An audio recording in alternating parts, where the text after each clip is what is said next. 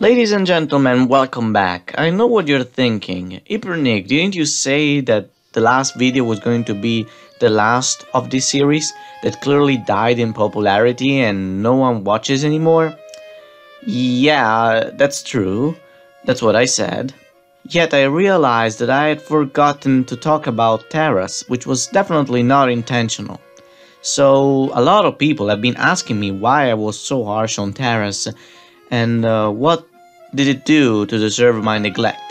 Well, back when I made the Syracuse video, I quickly went through the histories of the four civilizations I proposed in the poll, and Terrace was the least interesting for me, as it really reminded me of Syracuse, and I did not want to give Greeks a second episode in a series which didn't really wasn't really about them.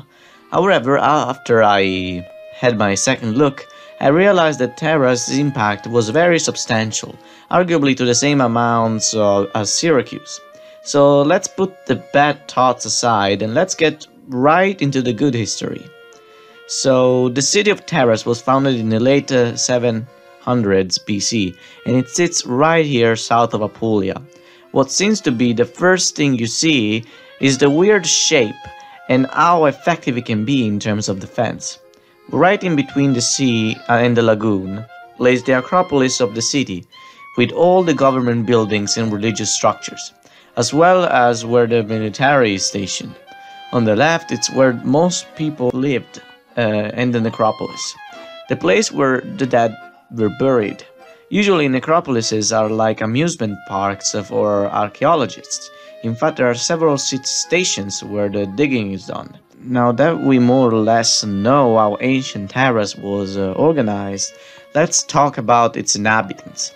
The Greeks who founded Terrace were related to the ones from Sparta, and as we will later see, they kept their bonds with Spartan culture to a substantial extent. The Thracians loved Poseidon, or Neptune if you are a Rome fanboy. Their biggest temple was dedicated to the god of the sea himself. Terrace also had a giant statue of Zeus, which was very big, yet no one talks about it because it was beaten by the Colossus of Rhodes in terms of height. Another great structure was the amphitheater that faced the ocean. That last part is important, you will find out later why. Their most important celebration was the early festival Dionysius, the god of wine and parties. I don't think I need to explain what the celebration was about. Terrace was not that big of a threat for the first 200 years of its history. They were in fact constantly under the threat of native Apulians, such as the Poechetsi and the Messapians. Check out the Messapians video for more about them. The reason why they were so weak was because they didn't have a democracy, and usually wouldn't be that much of a problem under the fact that their monarchy was extremely messy and had a hard time to stay in power.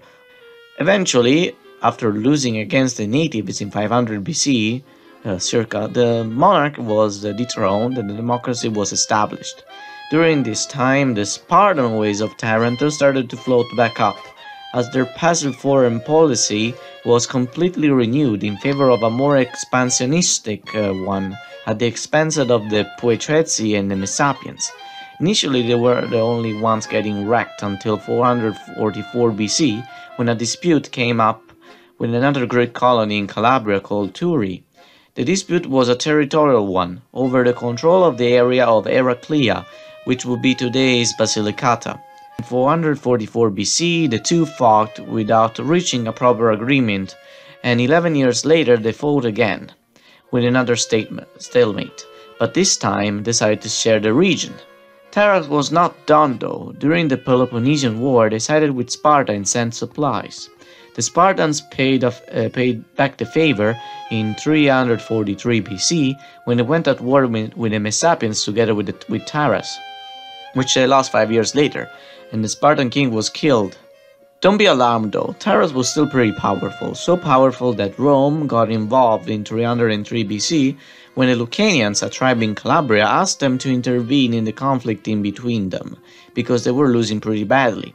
Rome, however, didn't feel very confident about this, so he accepted the alliance, but only to negotiate peace with Taras.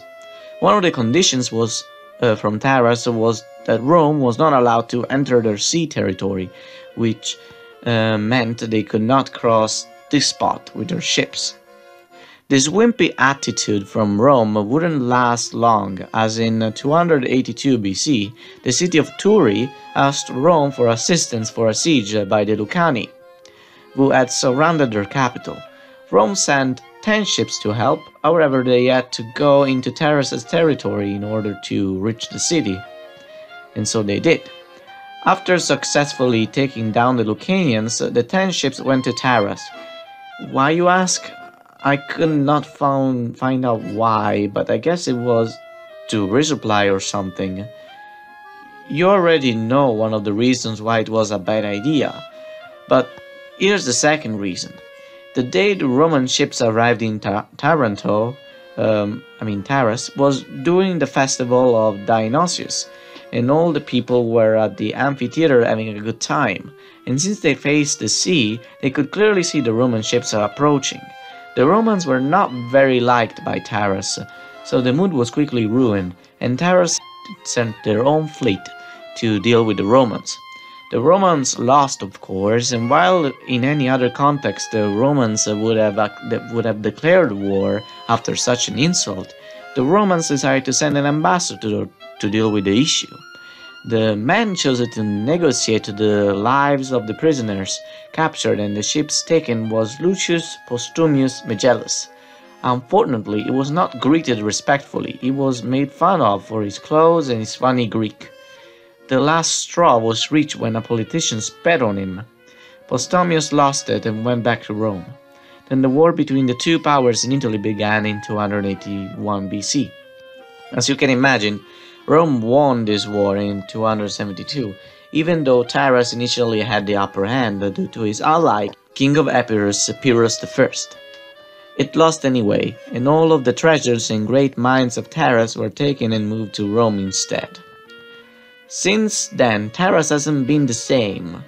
During the Second Punic War, it had a minor role when the city, now under Roman control, opened its gates to Hannibal, though it was punished 3 years after the conflict by having their people massacred. From then on, no more insurrections came to be, and the people who were left eventually got absorbed into Roman society.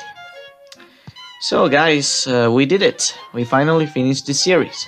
I'm already thinking what to do next, but I was considering to talk about more about history, of course, but extend myself into other periods of time and not only to, just concentrate and focus on ancient history, and perhaps also go back to anthropology.